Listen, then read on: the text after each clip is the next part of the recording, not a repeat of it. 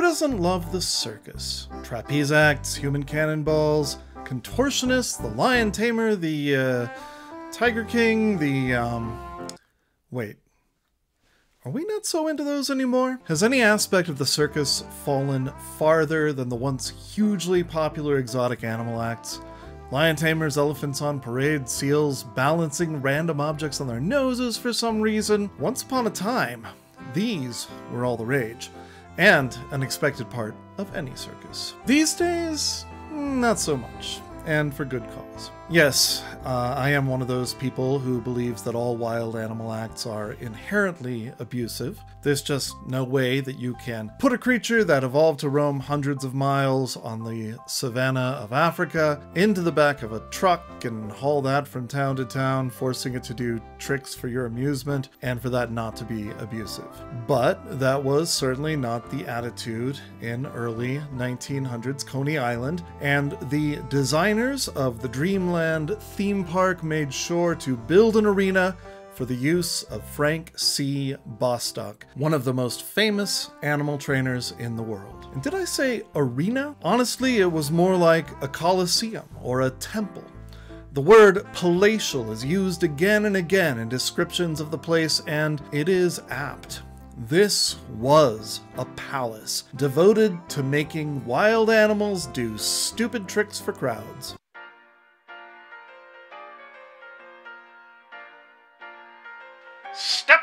Step right up and see Frank C. Bostock's amazing Animal Congress and performance.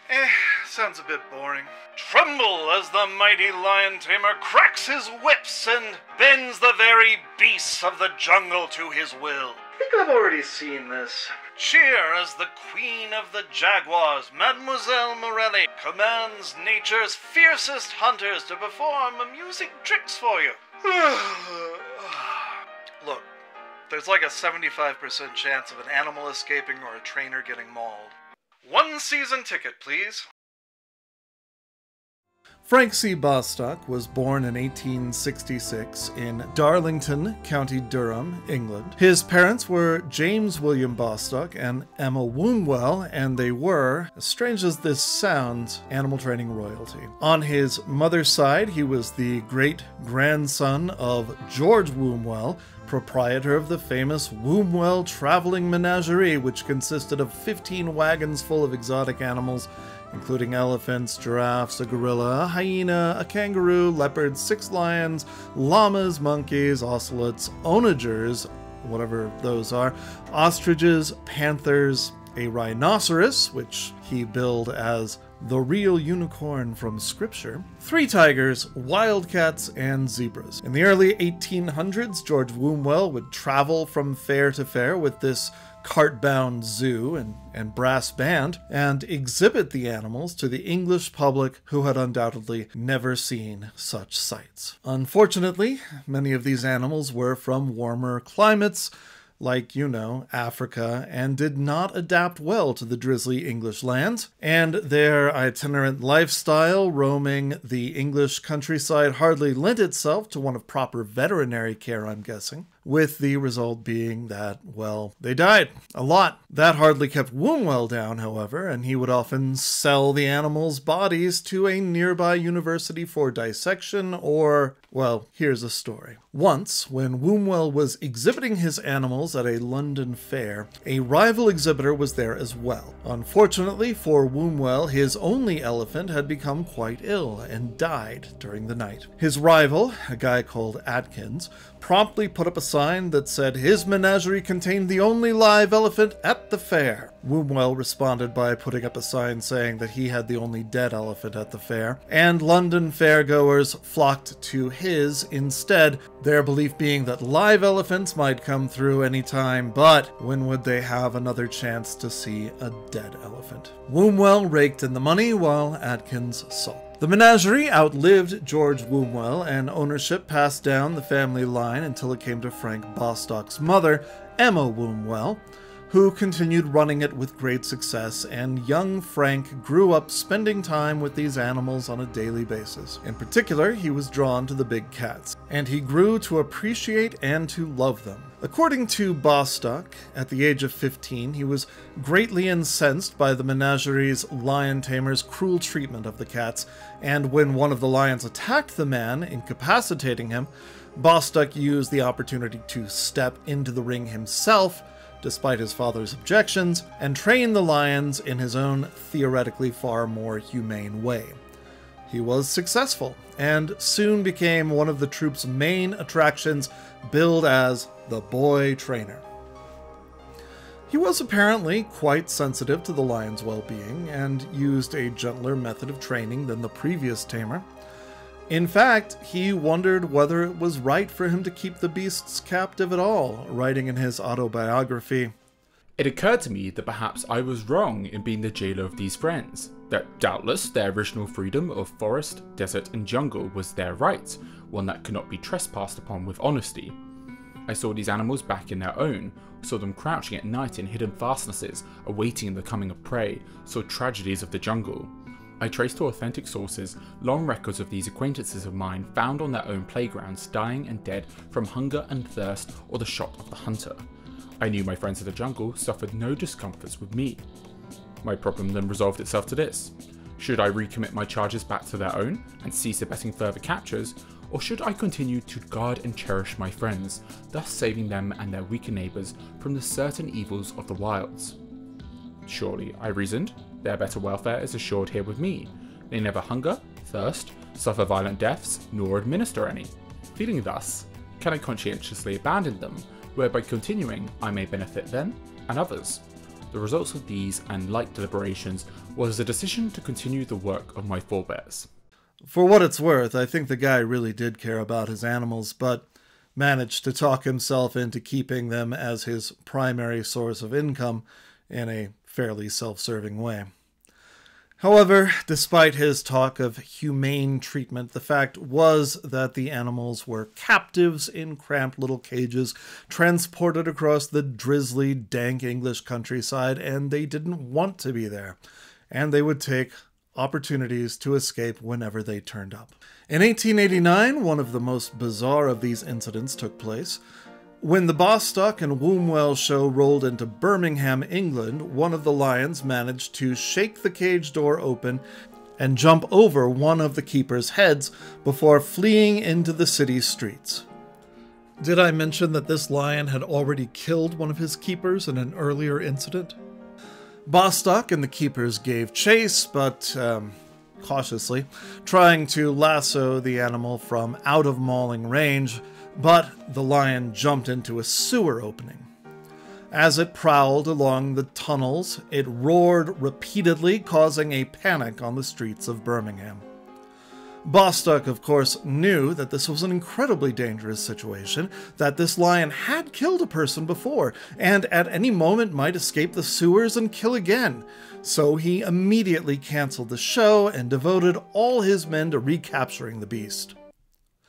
Hold on. I'm getting an update on this 150-year-old story. I made a minor error there.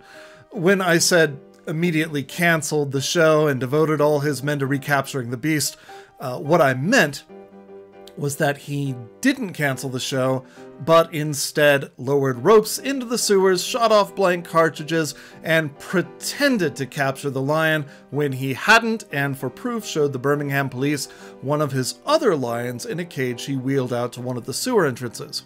Then, while a homicidal lion continued to prowl the sewer systems, he went ahead and performed his show, which attracted a huge crowd because of all the excitement.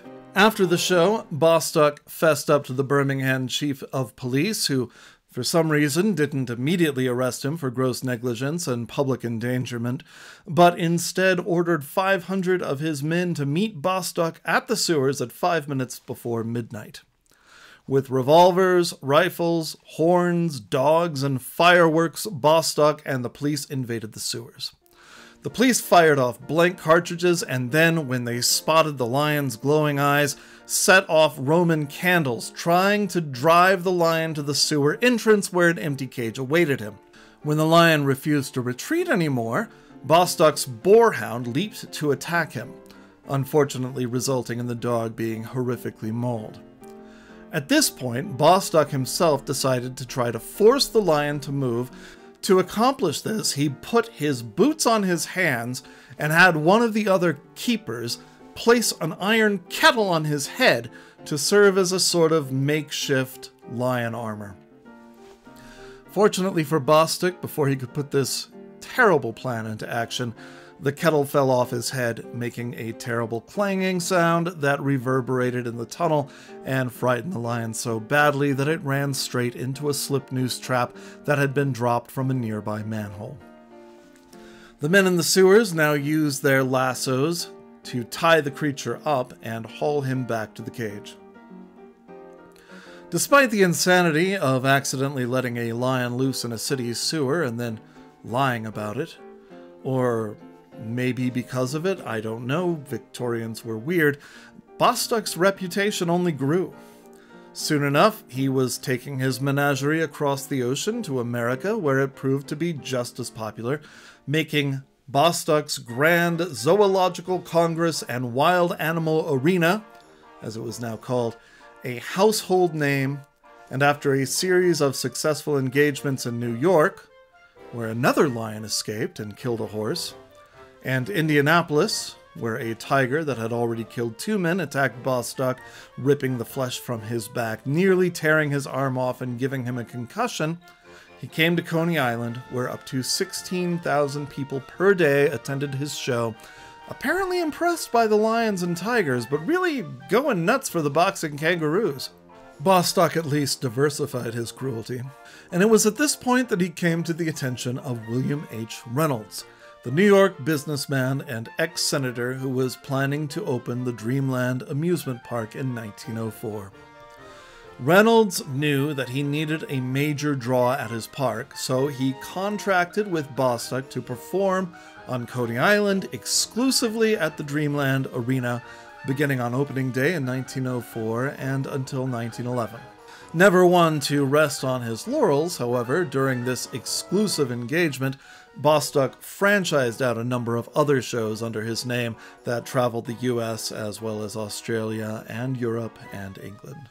But at Dreamland, Bostock's Animal Arena featured several trainers of note, including Mademoiselle Morelli, the Queen of the Jaguars, Madame Aurora, the bear trainer, and, by far the most sensational, the dashing and brazen Captain Jack Bonavita, who was considered uniquely talented at working with lions, even more so than Frank Bostock himself. He was billed as the only man who would enter a cage with 27 lions, and his signature move was to surround himself with 13 lions in the rough shape of an armchair while he sat calm and composed in the center. Unfortunately for him, Bonavita had a nemesis among these lions, a cat named Baltimore. While performing in Paris, Baltimore attacked Bonavita, landing him in the hospital. He survived and actually attracted the attention of the Belgian princess who visited him in the hospital, and the two were married for a short time, so I guess that worked out for him. However, the lion Baltimore remained on the lookout for Bonavita, and when the man returned to the ring in Coney Island, the lion made several more plays for him. During the first season at Dreamland, a dreadful heat set in, which worsened the moods of both trainers and lions, leading to several incidents.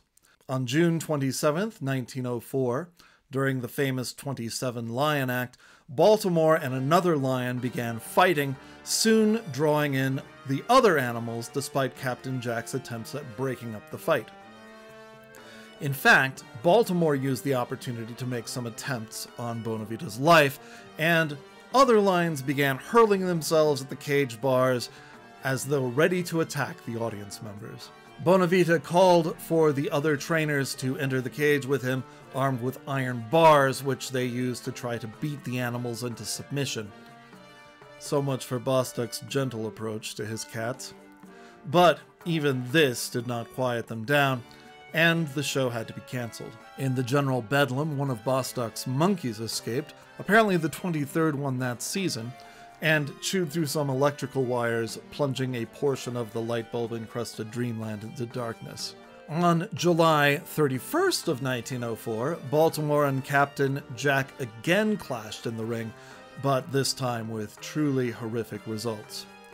Once again, the day was miserably hot, and despite the incidents that had occurred only a few weeks before, Bonavita decided to try out a new act for that day's audience. Bringing only 6 lions into the ring, he began to put them through their paces. One of the lions was Baltimore, and he had no interest in working to please the crowd. When Bonavita unwisely turned his back on Baltimore, the lion leaped upon him, pinning him to the ground.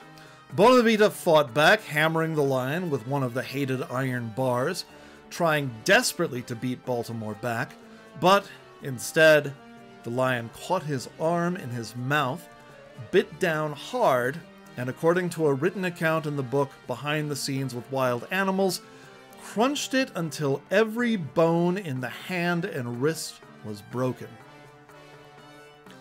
Frank Bostock himself rushed into the cage, firing blanks with his pistol, and several attendants with sharp pikes followed him in. The combination of jabbing and pistol shots was enough, and Baltimore retreated from the captain, who was immediately rushed to the hospital. Captain Jack survived the attack, but his right arm did not. Incredibly, once he recovered, he continued to perform and train big cats, and used this story, as well as his empty right sleeve, to add to his growing legend. Although one would imagine that he never turned his back on Baltimore again.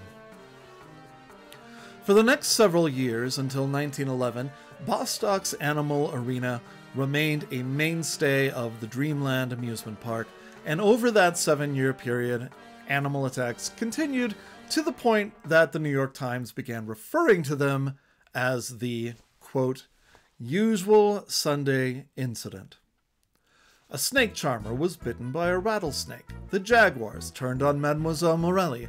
A sloth bear clamped his jaws on his trainer's leg, only to be sprung on by a tiger himself, and lions continued to try to maul their trainers with varying degrees of success. And so this parade of animal cruelty for the paying public continued until the fateful night of May 27th, 1911, when the Dreamland Park itself burned to the ground. I'll be covering this fire and its effects in much more detail in a future episode, but suffice to say that Bostock's animals did not fare well. Over 150 of them perished in that blaze, a terrible fate for these creatures who had inarguably miserable lives. Frank Bostock himself did not live long after Dreamland's destruction. He returned to his home country of England, exhibiting his animals in a traveling jungle, and incidentally bringing the American craze of roller skating with him, opening a rink in Sheffield. However, in October of 1912, he fell ill with, as the newspapers reported at the time, nervous exhaustion, whatever that is. He rapidly declined, and 1 week after the newspaper article on October 12th, 1912, he died in his home in Kensington Mansions, London. He was 46 years old. He was buried 2 days later in Abney Park Cemetery, where his grave remains a popular site for photography, adorned as it is by the sculpture of a sleeping lion. Captain Jack Bonavita lived long enough to see public interest in lion tamers flag, even the one-armed variety. He moved to Los Angeles and branched out into providing animals for the nascent film industry, even starred in a few unfortunately lost-to-time films featuring him and his lions. On March 9th, 1917, Captain Jack entered the cage for what would turn out to be the final time. It was a routine rehearsal, but on this occasion he was not facing a lion, rather a polar bear. Details are scant, It may even be that nobody was around to witness the attack itself, but the effect was altogether brutal, with multiple wounds to Bonavita's head, including a broken jaw and multiple severe lacerations. Strangely, newspaper accounts credit a traffic policeman with firing the 6 shots that killed the polar bear, though they do not explain what a traffic cop would be doing hanging around an animal trainer's rehearsal. Bonavita clung to life for a few hours before dying from his wounds. He was buried in the Hollywood Forever Cemetery, but there is no sleeping lion adorning his grave. Instead, it is entirely unmarked. 118 years after Bostock's Animal Arena opened on Coney Island, the world is obviously a very different place, and there has been a significant reevaluation in how we treat wild and exotic animals and whether it is appropriate to have them perform for our amusement. Although these shows do still exist, there's very little tolerance for overtly abusing them with iron bars or whips or the like. But as I alluded to at the beginnings of this video, personally I believe that these performances are inherently cruel, that these animals simply do not belong in show environments performing tricks for our amusement. More and more people are agreeing with me. Perhaps the most hopeful sign of change is that the Ringling Brothers Barnum and Bailey Circus, one of the major holdouts of wild animal acts, ceased their operations entirely in 2017 in the face of protests against their treatment of animals. This year, 2023, they are due to return touring, but without the exotic animals, and I, for one, salute them for it. Thank you so much for joining me on this exploration of a forgotten part of our shared history. If you made it this far into the video, do me a big favor and leave a like and a subscribe down below, and if you're interested in helping out with the future of this channel, head over to patreon.com/meetmeindreamland and sign up to contribute as little as $1 a month. Among other things, I've been keeping a production diary over there, so you can watch me grow and improve as a video maker. Special thanks to Mike from the party for voicing Frank Bostock in this episode. If you are into theme park history and oddities, and my guess is if you watch this whole thing, then you are, check out his channel. The link is in the description below. And as always, thank you for meeting me in dreamland.